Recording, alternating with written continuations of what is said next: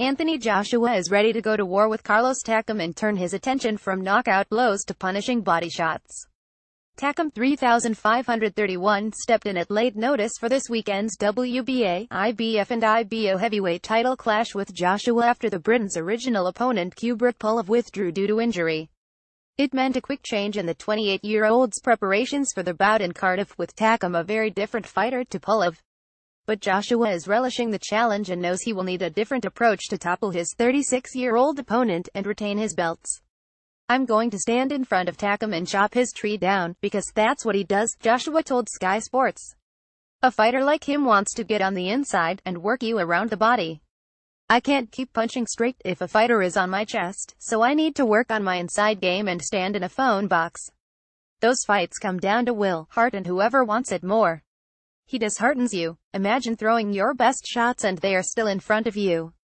It's disheartening. To do that for 12 rounds takes a lot of energy, so sometimes you'll have to stand in front of him, trade with him, and go to war. I need to break his will, to break his heart." The reigning champion added. "Takam keeps on coming. He works the body well, and loves a left hook. I already thought he was a game, well-rounded fighter, so what is going to happen when he comes here and has everything to take home with him? You'll see an improved Takam." With Pulev at wasn't about whipping him around the body, it was about staying off the line and boxing down the middle. "Carlos is different, he can trade down the middle. My speed will beat his combinations.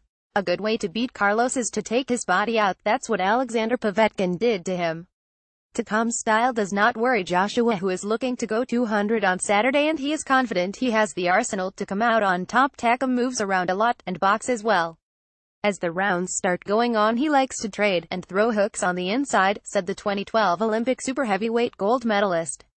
"I've had sparring partners who have tried to knock me out, and I've had to dig in and give them some body shots.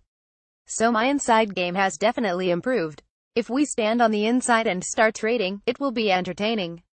Tags Anthony Joshua. Carlos Takam. Joshua vs. Takam.